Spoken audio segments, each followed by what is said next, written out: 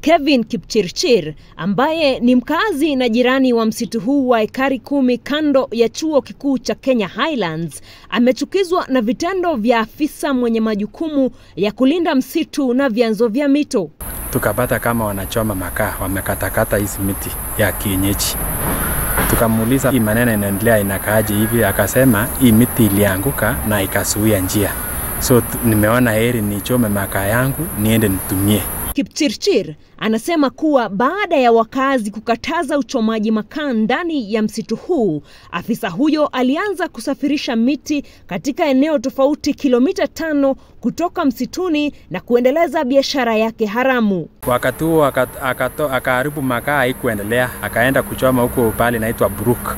Afisa huyo vilevile inasemekana aliwafuta kazi wafanyakazi wawili wa kitalu cha miti walipodinda kufuata maagizo yake ya kukata miti na kuchoma makaa. Akaniambia sasa nichome makaa. Sasa nikakataa, nikasema mimi sichome makaa sababu sijasikia makaa ikichoma forest. Sasa akasema nitalete mtu wa kibarua. Akaanza kuleta mtu wa kibarua sasa kutoka Brook.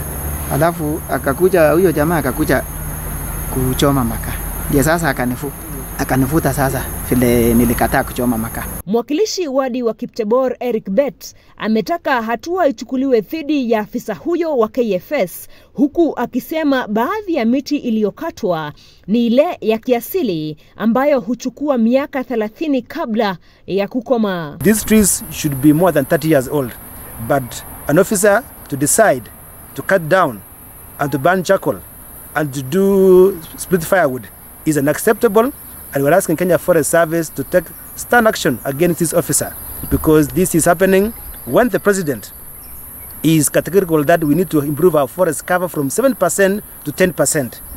The question we're asking ourselves today is that why would an officer earning a salary from the government be engaging in wanton destruction of trees in the area he or she has been given the mandate to preserve and to protect our environment? Akizungumza na runinga ya K24 kwa njia ya simu, mkuu wa mazingira katika kaunti ya Kericho Joseph Maina amemtetea afisa huyo, huku akisema miti iliyokatwa ni ile ambayo iliangushwa na upepo na mingine iliangukia vitalu vya miti, na baadhi yake iliangukia kwenye barabara katika msitu huo. Huku serikali ikipania kupanda miti bilioni 15 katika msitu huu wa Kericho Mashariki, uharibifu wa misitu ndio unaanza. Rehab Kinothia, runinga ya K24 County ya Kericho.